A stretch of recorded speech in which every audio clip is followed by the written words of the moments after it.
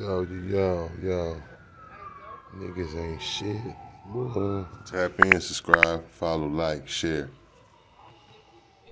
DEA raided a popular recording studio, KFI, that brings in some of the top rappers in the nation. They hauled away cars and arrested multiple people. Sources tell WFAA this was a lengthy investigation that lasted months. At least 9 places were raided across North Texas. Getting shut down. I know where they all at, nigga. All it take is one Crime Stopper phone call, nigga. They'll pull the hinges off that motherfucker. All it take is one Crime Stopper phone call, nigga. Much weed you selling, boy? Going to the police on you, nigga. You done left the threats on the book. I done screenshotted them. Ain't you on parole? You say it's a hit out on me that you know of. That's conspiracy, son.